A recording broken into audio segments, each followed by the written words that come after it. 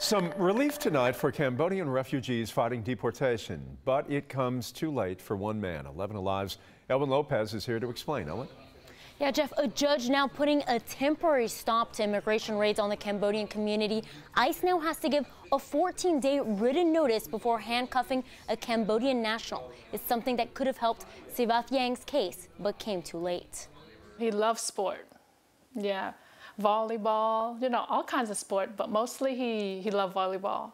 A passion Sivat Yang found when he came to the U.S. as a refugee at a young age. We've been here almost 35 years. Going back to Cambodia, he doesn't read or write the language. He barely speaks it. His sister Joanna says the family is now torn apart.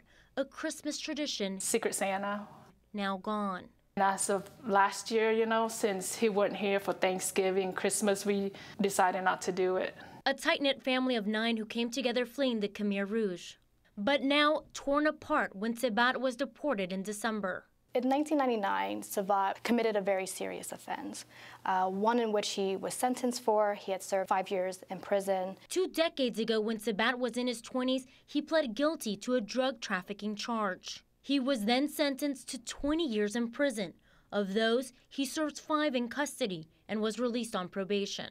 He had then sort of rehabilitated from his mistakes, mentored a lot of young people, at-risk youth, and sort of provided his life back to the community. Living and working in the U.S. on a work permit until he received a notice from ICE. In Sivat's case, it was particular in that he received a notice to attend a check-in within a week. Something that his attorney Van Nguyen says is unusual, and within 3 months, he was deported. It's just unfair. He works and pays taxes, and he didn't cause any other trouble.